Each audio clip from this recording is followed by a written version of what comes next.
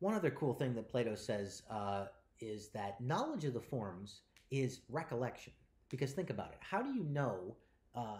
How do you know the forms? You can't see the forms here, right? What is it that lets us know when we see something just? We see a bunch of particular just actions. How do we extract justice from that? Plato thinks, well, you've never seen justice itself, the form, in this life. And so what Plato says is, he tells a story again. He says it's as if we pre-existed.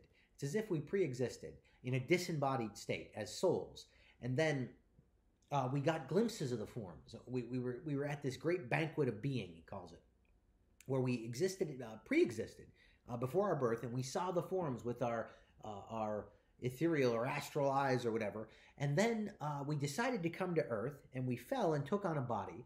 And then when we come to the truth, these philosophical truths, it's like we remember them. And there's a Greek word, the Greek word for truth is the word aletheia, aletheia. And the word lethe means to forget.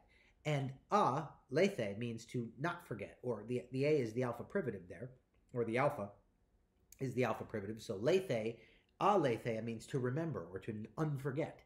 And there's the story that before your birth, you're dipped in, that Plato tells, you're dipped, or you stand on, either whether it's a river or you stand on the hill of Lethe, and you're dipped in this river of Lethe, and you forget everything you saw before you were born, and you come to Earth, and then the practice of philosophy is recollecting the forms or remembering. And I think what he's getting at here is, when you experience a deep philosophical truth, it's as if you've heard it before. There's a familiarity to philosophical truth. Or when you meet somebody that you instantly feel friendly with, there's a sense in which you've known them before.